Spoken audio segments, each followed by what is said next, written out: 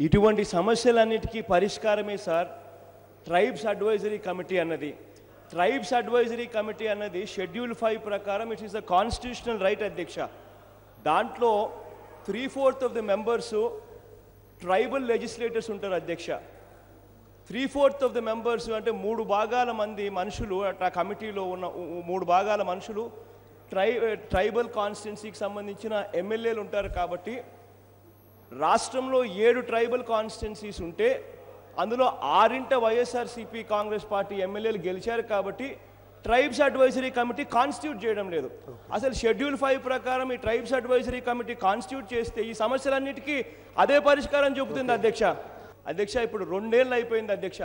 2 ఏళ్ళు అయిపోయిన తర్వాత షెడ్యూల్ 5 ప్రకారం అది కాన్స్టిట్యూషనల్ రైట్ సార్. అది 2 ఏళ్ళు అయిపోయిన తర్వాత కూడా మేము ప్రాధాయపడే పరిస్థితిలో ఉన్నామనంటే ఎంతటి దారుణంగా వ్యవస్థ నడుపుతా ఉన్నారనేది అర్థం చేసుకోమని చెప్పి కోరుతా ఉన్నది. కాన్స్టిట్యూషనల్ రైట్ అది.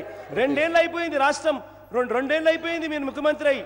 2 ఏళ్ళు అయిపోయిన తర్వాత కూడా పని జరగడం లేదు. ట్రైబ్స్ అడ్వైజరీ కమిటీ కాన్స్టిట్యూట్ మీరు చేయడం లేదు. ఇది బ్రీచ్ ఆఫ్ కాన్స్టిట్యూషన్.